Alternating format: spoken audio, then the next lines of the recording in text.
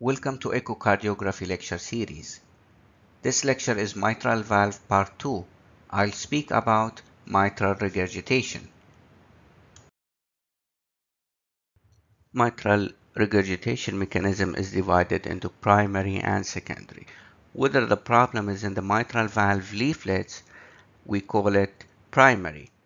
If the problem is in the apparatus itself, for example, the LV or LA due to remodeling, then it is secondary mitral regurgitation. And the reason we have this classification because it has a great impact on therapeutic approach as well as the outcome.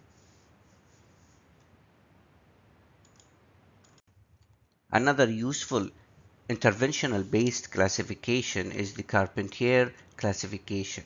Carpentier classification, we have the type 1 where the leaflet motion is normal.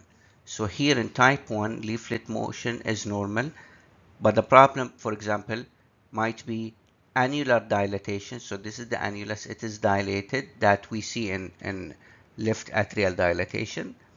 We might have a perforation as well. So leaflet motion is still normal, but there is a hole in the leaflet. In type 2, we have excessive motion. So maybe a prolapse, it will move too much, the leaflets, like in prolapse or in flail. In type 3, we have restricted motion.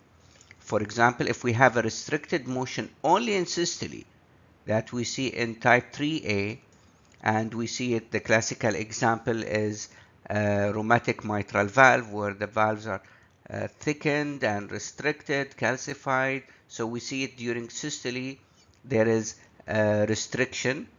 So that is 3A. If we see it during systole and diastole, like in LV dilatation, dilated cardiomyopathy, then it is 3B. And then you have a restriction in systole as well as in diastole. Starting with primary mitral regurgitation, we have a classical example here is myxomatous degeneration, which is a spectrum of disease that starts with fibroelastic deficiency all the way to Barlow's disease. So if we have excessive motion of the mitral valve leaflets, it will be redundant, but there is no thickening. So there is a fibroelastic deficiency.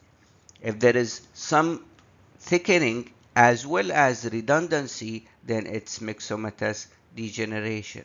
And if there is diffuse thickening and diffuse redundancy in the mitral valve, for example, there is diffuse prolapse, bileaflet prolapse, and diffuse thickening, then it is the extreme form, which is Barlow's disease. In this example, you can see the mitral valve has excessive motion, but there is no much thickening of the leaflets. The leaflets appear to be thin and normal in size. Usually excessive thickening is defined as 5 millimeter or more.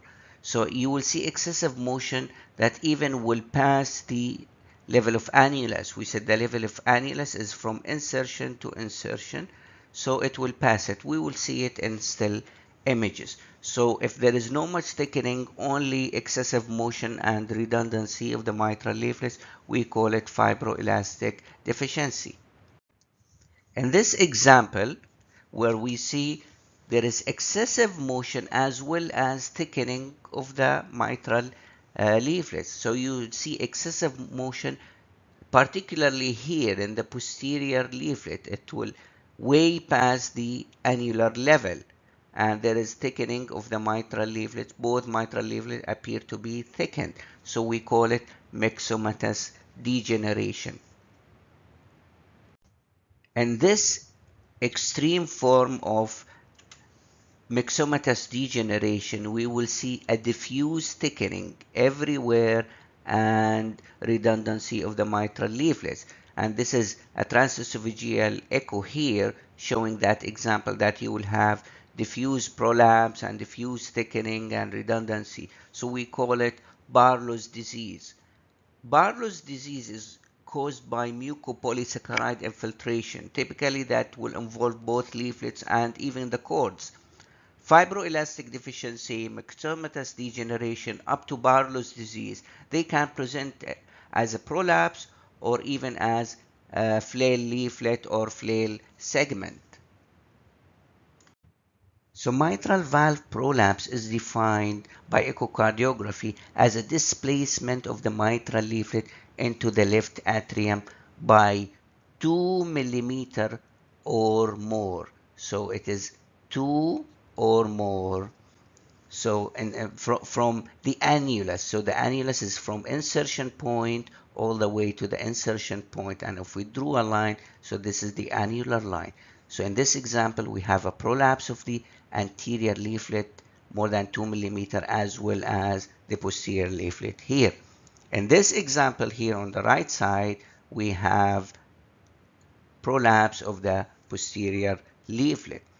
We need to keep in mind that definition applies to long axis view. So parasternal long axis view, like in this example, or apical long axis or apical 3-chamber view. We cannot use the 4-chamber view. We cannot use the 2-chamber view because it will overdiagnose mitral valve prolapse, because the mitral valve as well as the mitral annulus is a saddle shape. And if we diagnose using or utilizing those views, we will over-diagnose mitral valve prolapse.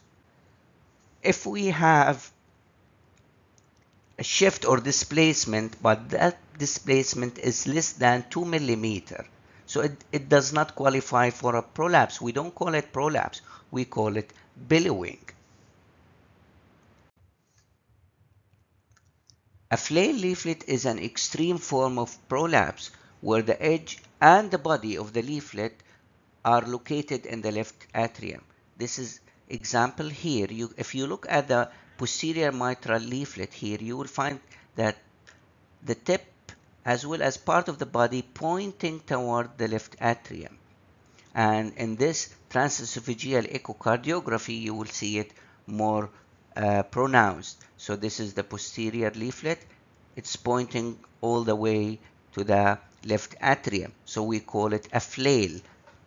A flail is usually caused by a rupture of the cord, or in more extreme cases, rupture of papillary muscle.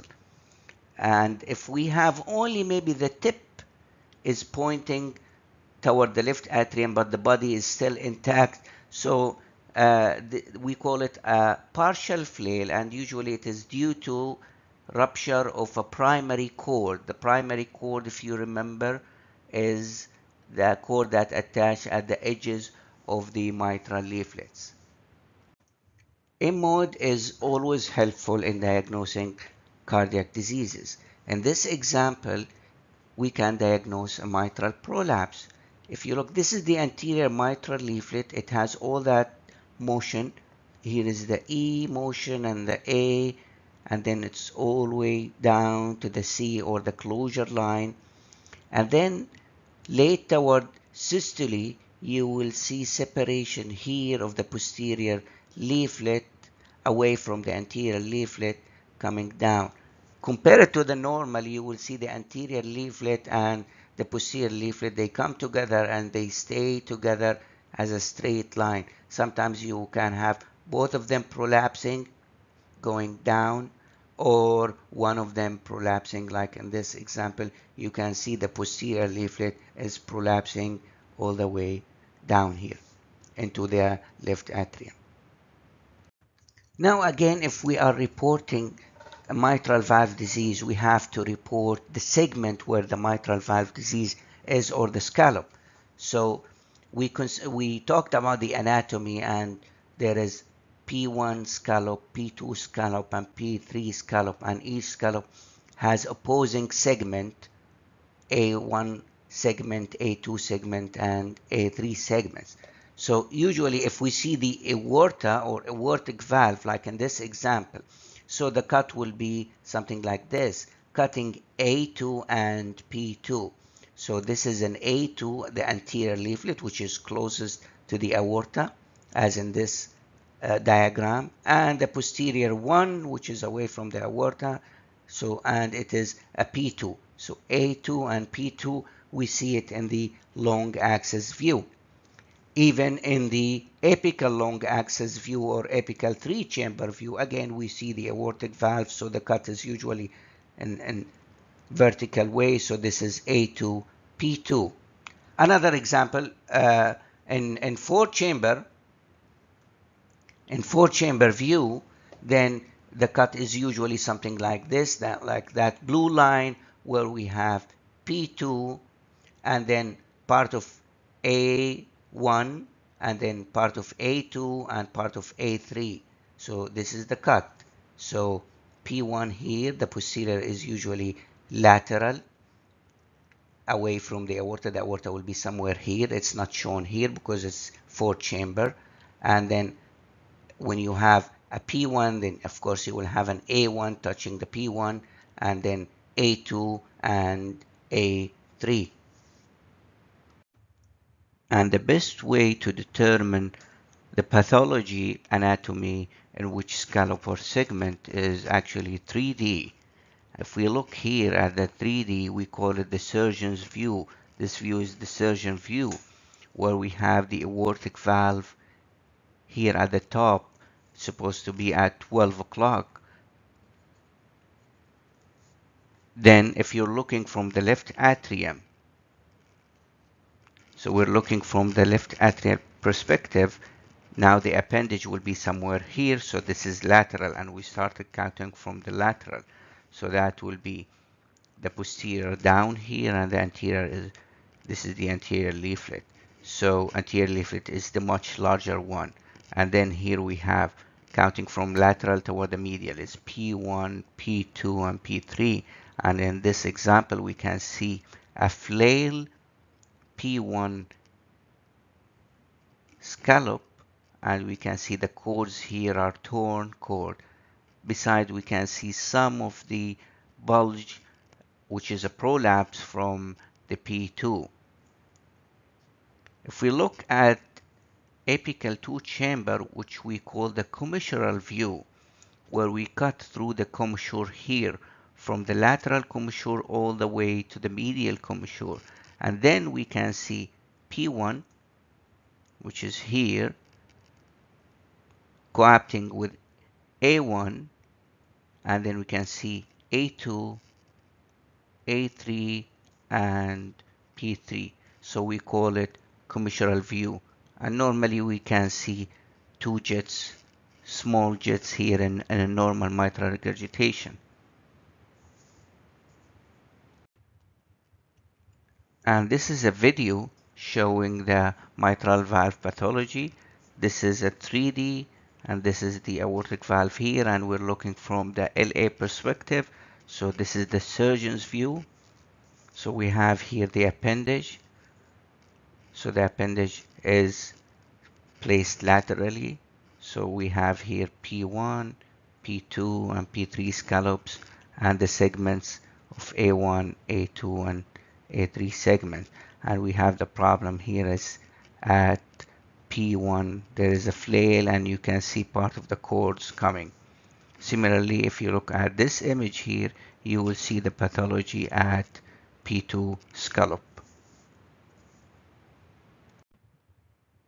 If we have a flail leaflet, then the mitral regurgitation is usually severe. The direction of mitral regurgitation, jet and prolapse and flail, is eccentric and opposite to the diseased leaflet. So if we have a problem of the posterior here, posterior leaflet, then we have anteriorly directed jet. So here we have the jet coming anteriorly and wraps around here.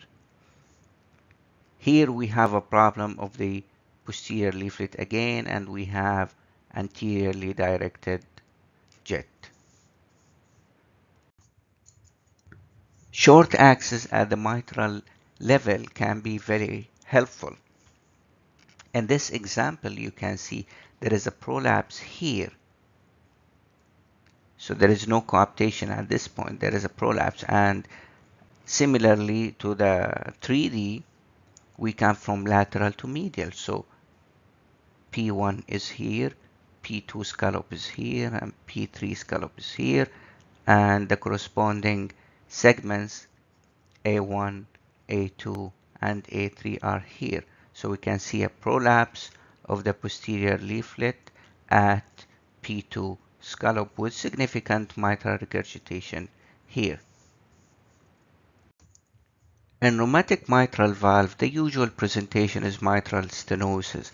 However, in severe cases, we will get calcification of the leaflets and cords, and they might be fixed. So for this example, this leaflet here, the posterior leaflet is fixed, and then the coaptation of the anterior leaflet will be below the posterior leaflet, creating what looks like a prolapse, but it's not actually a prolapse or a flail. And then we will have a posteriorly directed mitral regurgitation. Another thing is cord may rupture in rheumatic degeneration and cause a flail or partially flail leaflet. This is a rheumatic mitral valve. You can see here, if you look at the 2D image, you can see thickening of the leaflet tip with the classical doming, and then the posterior leaflet is fixed. There is no much of mobility, as well as thickened and calcified, and then we have a posteriorly directed mitral regurgitation. So again, mitral regurgitation can occur in rheumatic disease. Another cause of mitral regurgitation is the mitral cleft. It's a congenital disease. It can be isolated or commonly associated with other diseases. For example, parachute mitral valve, ostium primum ASD, and it commonly affects the anterior leaflet here. And if you look at the 2D, you will see there is a hole here. There is eccolucent space here. So that is the cleft, and to confirm it, we add a color, and then you will see a regurgitation coming from that lesion. So a common association also has to be looked for, as we mentioned. So this is the same patient with a cleft, and if you look carefully here, you will see that both leaflets in diastole, they are pointing somewhere here, laterally or infralaterally. You'll see the anterior leaflet should open all the way, but here it points a little bit to the lateral position as if it is pulled.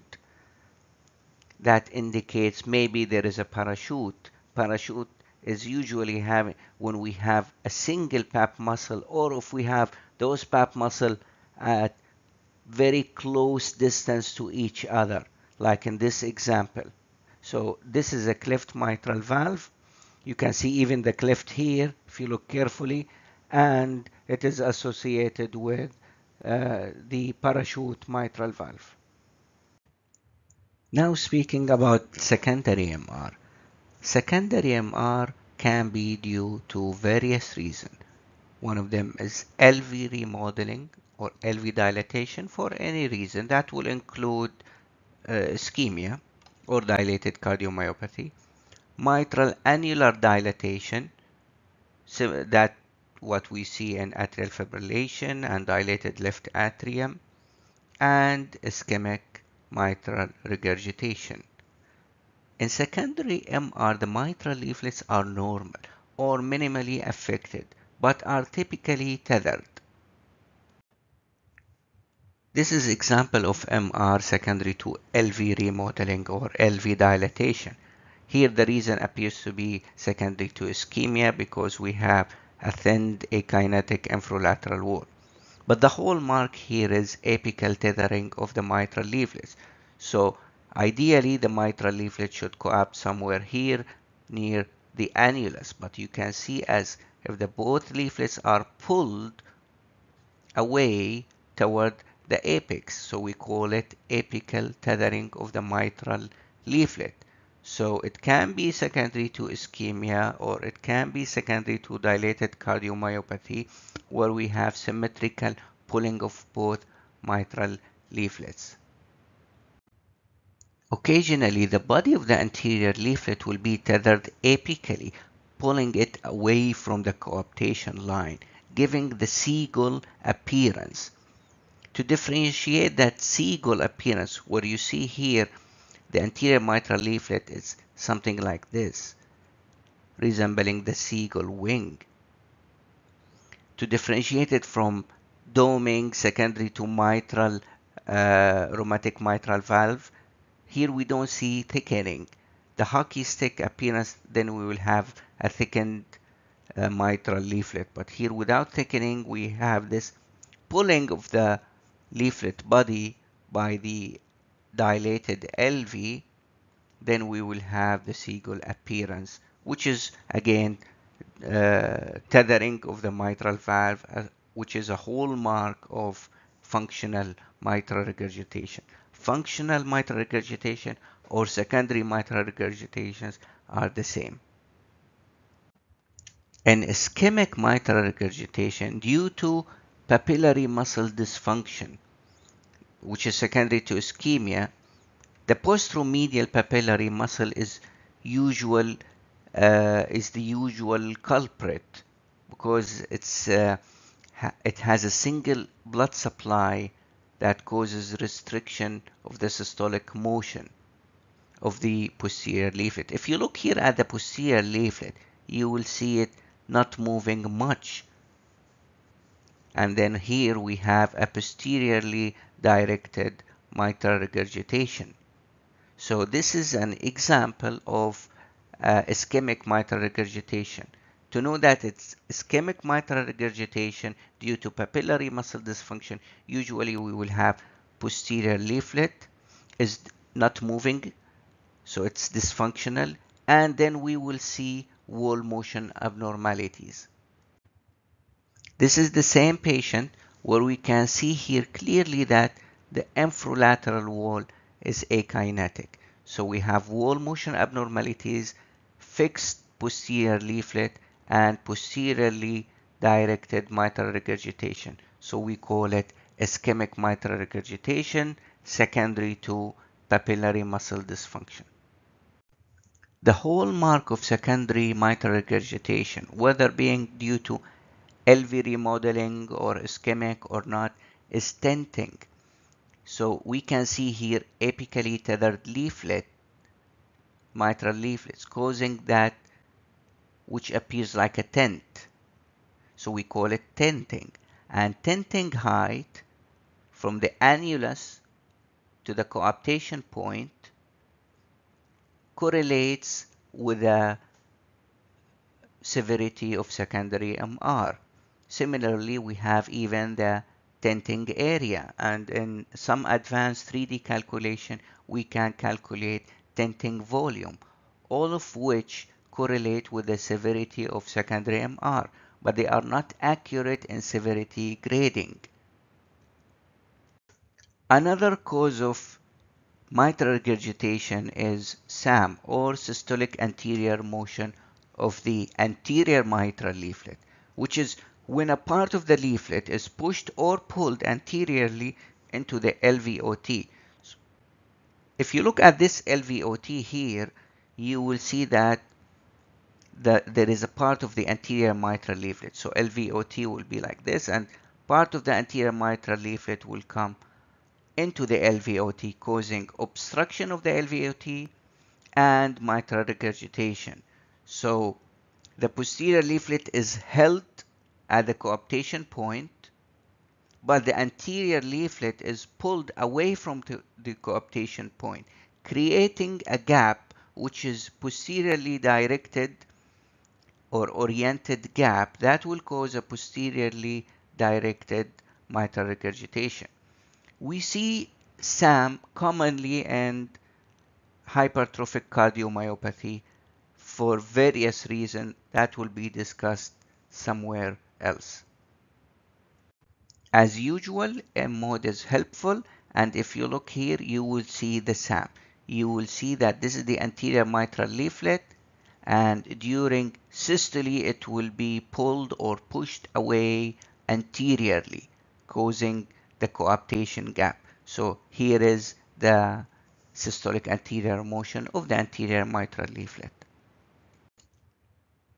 So eccentric mitral regurgitation etiology. So if it is anteriorly directed, then the only reasonable cause is a prolapse or a flail of the posterior leaflet. If it is a posteriorly directed, so then it is a prolapse or a flail of the anterior leaflet.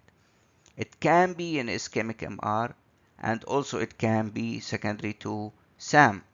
So also what I want to say is functional MR or secondary MR can be posterior, can be central, but cannot be anterior.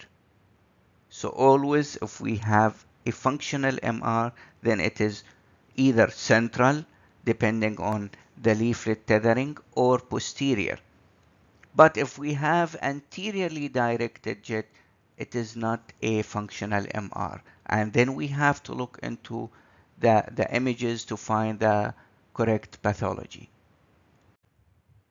And now we'll proceed with the mitral regurgitation grading. We'll start with the color Doppler and the jet area.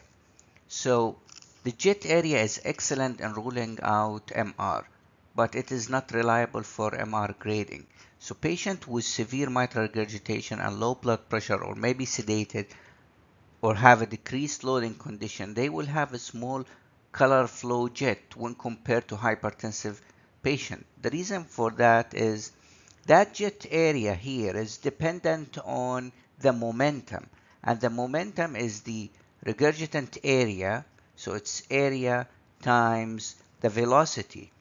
So if the velocity increases, then we will have a high jet area with the same regurgitant area. So it depends on the velocity, and the velocity of course will depend on the pressure difference between the LV here and the left atrium. So if we have high blood pressure, then we will have high LV pressure, and then we will have higher velocity of the mitral regurgitation, giving a bigger jet area. So again, so regurgitant jet area is dependent on the momentum, which is dependent on the velocity, that is dependent on the loading condition. Another pitfall of the jet area by color Doppler is eccentric MR. So in eccentric MR, we will have the Conada effect. The Conada effect is when there is an eccentric jet, it will attach itself to a nearby surface and remains attached. So the jet will be eccentric, and then it will appear smaller than the reality. And then we will underestimate the mitral regurgitation by color Doppler. Also, the jet area is dependent on other technical factors such as the Nyquist limit. So if we lower the Nyquist limit, it will recruit a lower velocity flow into the jet area, which then will appear larger. However, when MR jet area is central and is more than 50% of the left atrium, or the MR is eccentric and wraps around, it will wrap around all the way in the left atrium and maybe enter even a pulmonary vein, then it is suggestive of a severe MR. It does not mean it is severe, and we call it severe only based on that. It is only suggestive of a severe mitral regurgitation. Another parameter for grading mitral regurgitation by color Doppler is the vena contracta. So as we know, any flow has three parts: the flow conversion, then vena contracta, which is the narrowest area of the jet as it passes through the valve, and then we have the jet area. So vena contracta, we measure the diameter of that flow. Ideally, we should measure it in parasternal long axis, so we can utilize the axial resolution. like in this example. We know axial resolution is better than lateral resolution. If we will do the 4-chamber view, and then this is the mitral valve here, and we measure the vena contracta here, so this will utilize the lateral resolution, which is suboptimal. Vena contracta has an advantage of being load independent. So it is independent of the flow and the driving pressure. A vena contracta of less than 0.3 centimeter is indicative of mild MR. More than 0.7 indicates severe MR, and in between it will be moderate mitral regurgitation. Vena contracta, also we will say some of the pitfall about vena contracta, is accurate for central as well as eccentric jet. However, if we have multiple jets, we cannot add the vena contracta together. So if I have MR here and MR here, then I measure this vena contracta and then add it to this vena contracta. It does not work that way. Instead, we can use something else. Maybe we can use the vena contracta area, and then we can add them together like in the coming example that we will see. Vena contracta area is useful in multiple jet because vena contracta width only is no longer accurate and cannot be cumulatively added since there is a marked non-circular shape of the regurgitant orifice. To measure the vena contracta area, it should be done by 3D echocardiography, and vena contracta area can be directly measured with a multiplanar reconstruction method. So we measure the vena contracta area here after aligning all the planes to pass through the vena contracta, and then we trace the area. And then that area, if we have multiple jet, we can add them together, and that area correlates very well with the effective regurgitant orifice area, and then we can use it as a surrogate for the effective regurgitant orifice area. Now proceeding with the spectral Doppler and continuous wave Doppler. Continuous wave Doppler is helpful in qualitatively assess mitral regurgitation severity. In mild MR, we will see a faint jet and maybe incomplete. In moderate, it will be more dense. We compare the density with a forward flow, with that flow here.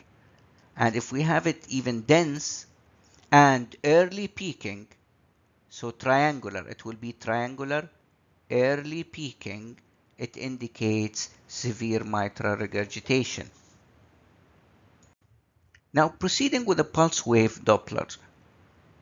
This is the left atrium and this is the LV. As the MR severity increases, we will have increase in the pressure of the left atrium. And once the mitral valve opens during diastole, then we will have a high velocity jet or flow, early flow to the LV. So E wave here will be very high. So the velocity of E wave, if it is more than 1.2 meter per second, it indicates or suggestive of severe mitral regurgitation. But we need to remember that high LA pressure can be due to diastolic dysfunction.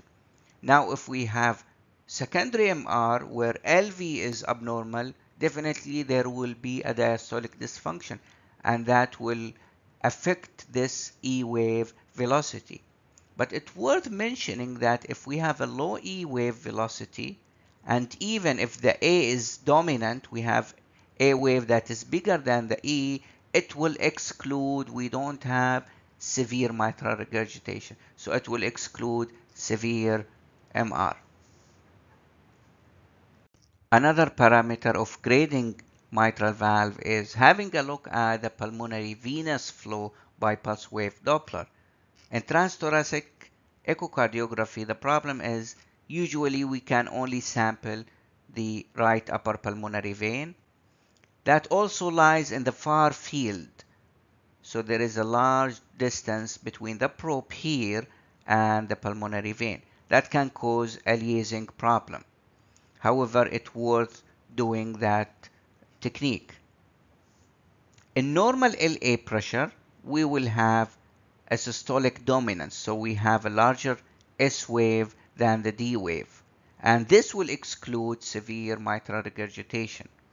As the pressure in the left atrium increases, then the S wave will be smaller, and then we will have systolic blunting wave or systolic blunting flow pattern of the pulmonary vein. That might indicate more significant MR.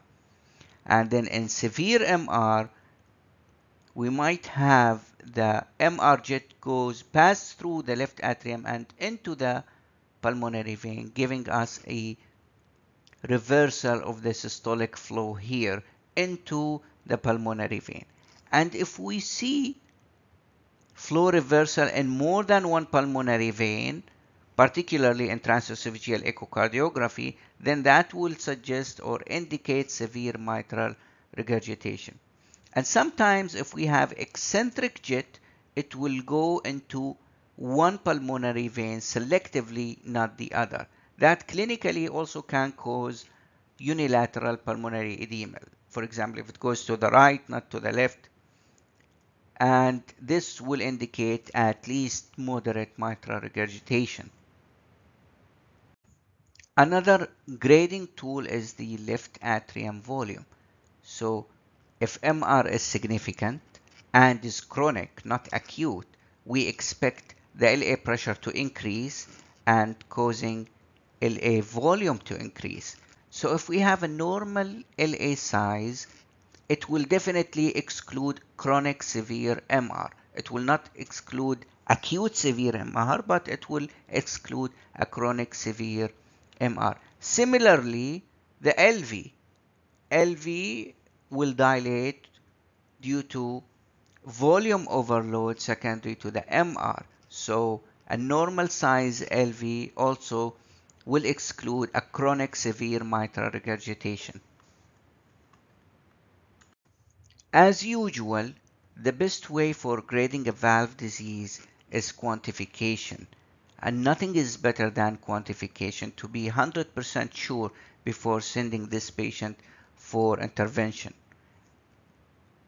In MR quantification, we measure or calculate regurgitant volume and regurgitant fraction, as well as the effective regurgitant orifice area. So those are parameters of quantification. Another good method for quantification of mitral regurgitation is the PISA method. For details of PISA and how to do it, you can refer to the hemodynamic lecture. But we need to keep few pitfalls during utilizing the PISA method. One of them is, this is the left atrium and this is the LV. One of them is having eccentric MR. So if we are having eccentric MR, then aligning our CW beam to the MR might be difficult. So you cannot align it to the MR jet. And that will give us some errors in the spectral Doppler or CW Doppler of the mitral regurgitation. So we need to keep that in mind. Another pitfall, we see it commonly in mitral valve prolapse. So we need to understand that mitral valve prolapse will cause regurgitation toward the end of systole. So early systole here, we have no regurgitation. But for a short period of time toward the end of systole, we will have regurgitation with a larger effective regurgitant orifice area. But because the duration is small, the volume that escapes through that area is small. So we will have a high effective regurgitant orifice area, but a small regurgitant volume. And because the pathophysiology and the clinical presentation of mitral regurgitation and the clinical consequence on the LA and LV is dependent on the regurgitant volume, not the effective regurgitant orifice area.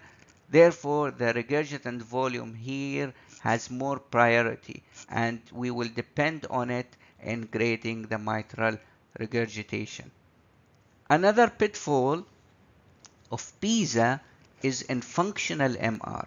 So in functional MR, usually the PISA or the area is not circular.